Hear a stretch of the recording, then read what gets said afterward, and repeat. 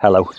These here lined up along this path are the 4 olive trees which you've seen in several of my videos.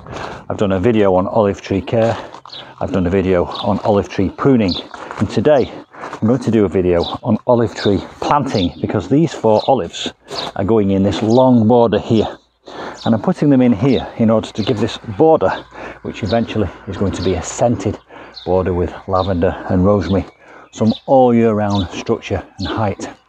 These are the 2 which I pruned last summer, and you can see these are already thickening out nicely in the centre. And the 2 at the far end are the 2 which I only pruned about a month ago, and they're already starting to show new signs of new growth, so that's quite encouraging. And within 12 months they'll all be nice round lollipops. I'm not going for fruit this year, so I don't need to worry too much about the pruning regime. I'm just going for structure, and I want some nice lollipop balls about this height. In addition to the olives and the scented plants, I'm also putting in some box plants. These were left over from the parterre which I planted at the front of the cottage. Fortunately I had 12, so my idea is to put 4 of them together in between, equidistant between the 4 olive trees, and make 4 very formal cubes. And again, that will give me some all year round structure. It will look quite formal for this whole scented border, because some of the scented plants will die back in the winter time. Today's job is just getting the olive trees into the ground so that they can start growing and enjoying the summer season ahead, and get some roots in so that by winter they'll be well established. These are quite happy all year round in the UK.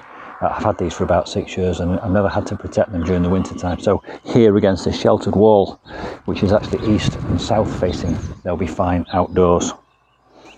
I will need to import quite a lot of soil here. I've got a border down there which is a raised bed which I'm dismantling.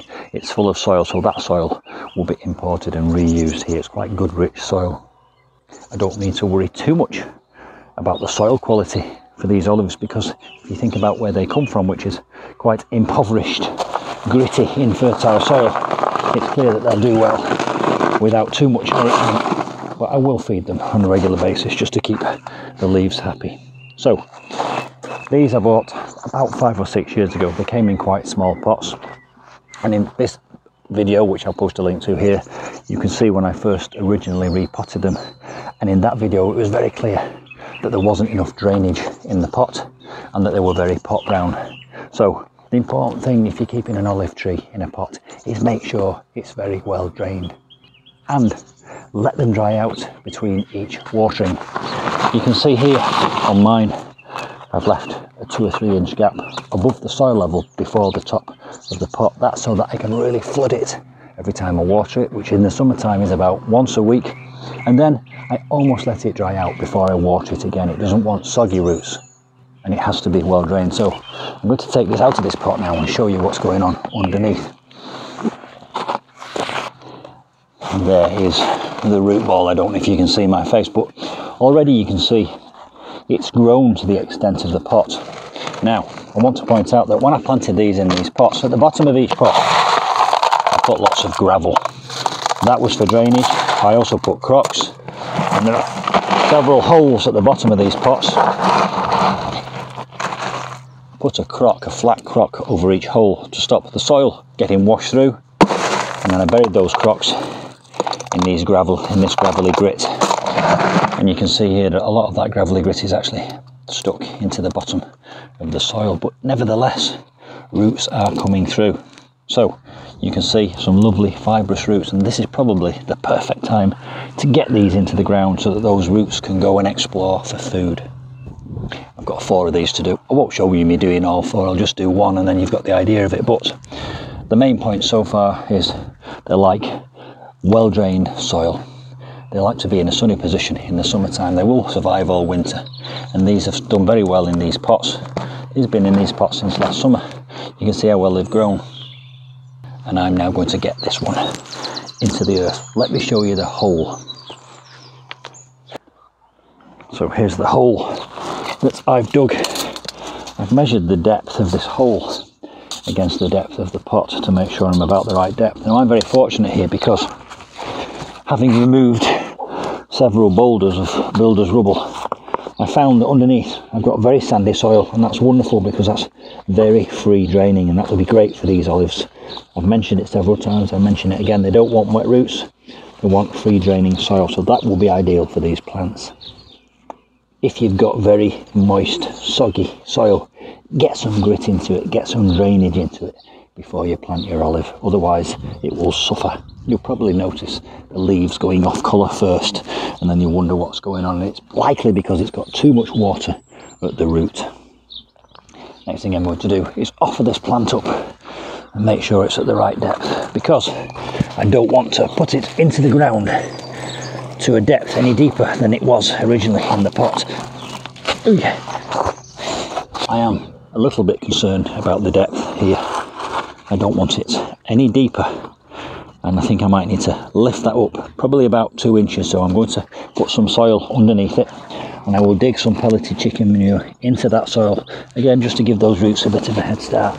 While I've got it in the hole, I'm going to scrape that gravel off the bottom, because that might be inhibiting the root growth, so it's got an open space there, but I'll leave it in the hole for some drainage. The thatch roof here doesn't have any gutters on, and there's a drip line which is about here, because I don't want it dripping at the root, but I don't mind it dripping slightly off the root there.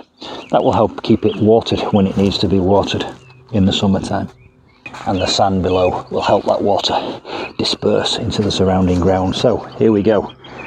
So this is the raised bed area I told you about a moment ago. This is where I'm going to retrieve soil from. It's quite good soil as well to fill the olive tree border, which you can see along the side of the cottage behind me in the distance. This soil has probably been here several years. It's quite compacted. It was under this weed fabric, which I've rolled back and discovered this lovely free draining soil, and that'd be ideal for my scented olive tree border. It's probably going to take about 8 or 9 or 10 barrow loads for the border alone, so I won't make you watch me move 8 or 9 or 10 barrow loads. I'll just get a couple out so that I can get the first olive tree in, and then there's a couple of other points which I want to make about those olive trees, so hang around, I'll see you in a moment.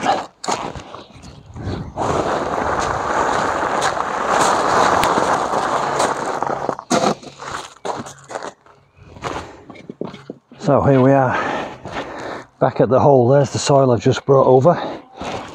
Here's the olive tree. I'm just going to remove as many of these weeds on the top as possible to avoid it having too much competition.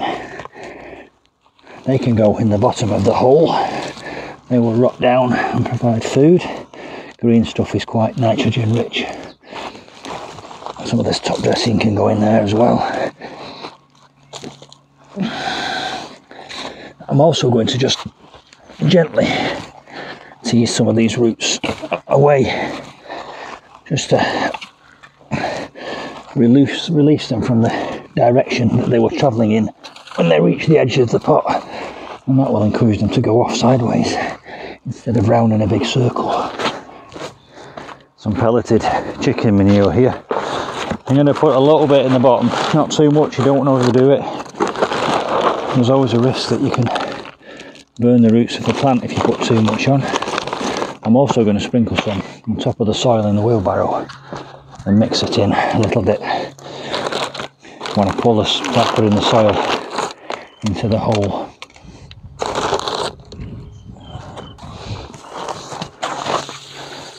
A little bit of water into the hole beneath the plant before I put it in the hole, and that will actually start to dissolve those chicken manure pellets and help to disperse the food that's in them into the soil around.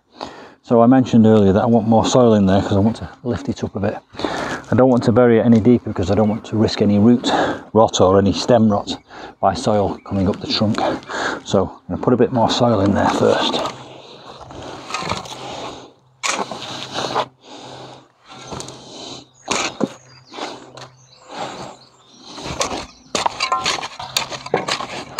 I'll just offer that up again and see how it looks. That's better. That's a more appropriate level. That gives me, from the top of here, a couple of inches to put a gravel mulch on top, I want it as close up here as possible because the drip line for the thatch is around here and I don't want it running down the trunk. So I'm quite happy for it to be watered from the drip line in the thatch down about here. So that's about right. I always make my holes with a slope side because it makes it easier to backfill, and that's the next job really, is I'm going to backfill with some soil. This also releases a lovely big pot for me to use for something else. Before I backfill, I just want to look at this plant and make sure I've got it vertical and also that I've got the right aspect facing out away from the house. I mean, it will fill out and bush out anyway eventually, but I want to be looking at the best side of it, and I think the best side of it is this side here. So I shall rotate it by 180 degrees, as so. Maybe back a bit. That's about right. I'll put a bit of soil in, then I'll verticalise it. That's a word I've just invented. And then when I'm sure it's vertical, by looking at it from several different directions, I'll backfill the rest.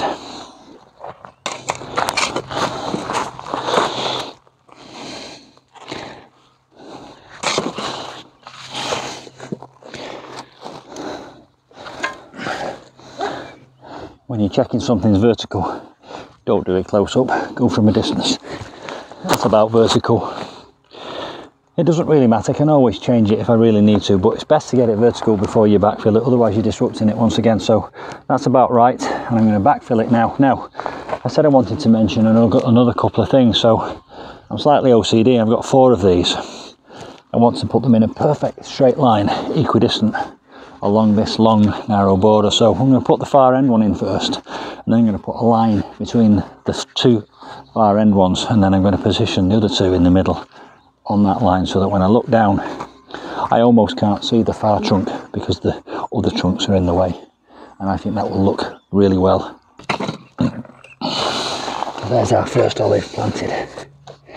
I've left a bit of a valley around the outside of the root ball because that will help the water until it gets established drain through.